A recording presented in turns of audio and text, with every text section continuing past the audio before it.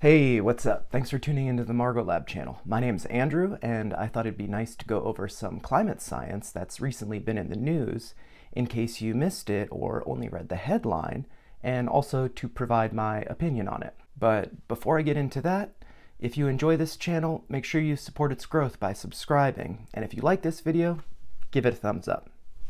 Alright, so the article that I'll cover in this video came out about a month ago on March 2nd in the New York Times, and it is called, "In the Atlantic Ocean, Subtle Shifts Hint at Dramatic Dangers."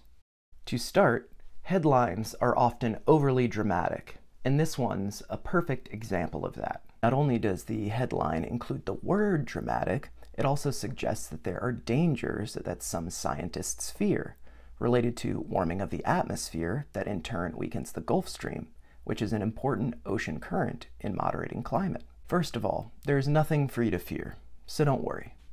This is referring to dramatic changes on a climate time scale, whereas you're probably thinking about dramatic changes on a human time scale. For example, we experienced a lot of dramatic changes on a human time scale in 2020, or in other words, we experienced dramatic changes within the course of a year. The climate system, on the other hand, can be thought of as stable on the timescale of a year, in that any dramatic changes would likely occur over the course of many years, if not decades or centuries, such as changes occurring since the Industrial Revolution, which we refer to as climate change. That's why it's so important for scientists to be monitoring subtle changes in the Atlantic Ocean and the overlying atmosphere, which is what this article covers. The article goes over the importance of the Gulf Stream in delivering heat and salt to the far North Atlantic Ocean, which you can see extending from the Gulf of Mexico all the way out to the middle of the North Atlantic.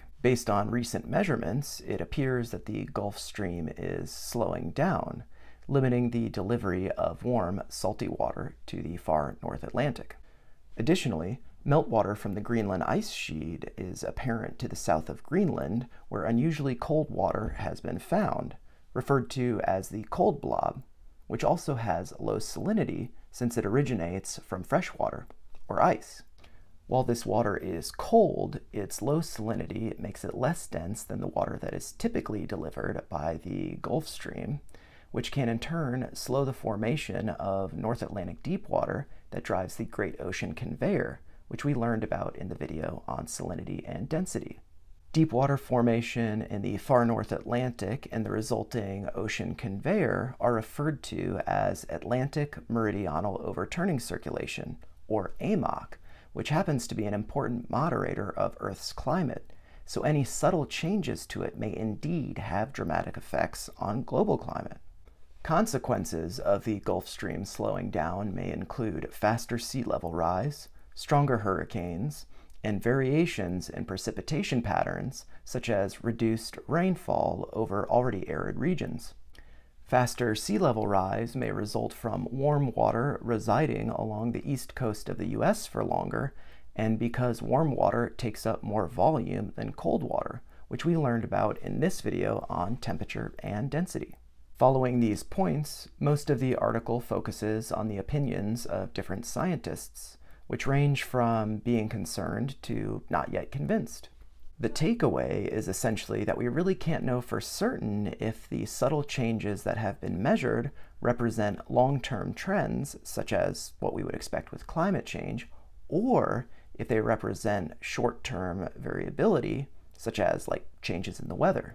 The only way for us to know for certain is to continue measuring the ocean and its currents over the coming decades and hope that there aren't dramatic changes in the meantime. But ideally, we will take steps to limit our emissions sooner rather than later, so no dramatic changes will ever be detected if we prevent them from happening in the first place. Let me know if you enjoyed this, and if you'd like to see me go over any other climate-related news articles, feel free to post them in the comments below. Have a great week.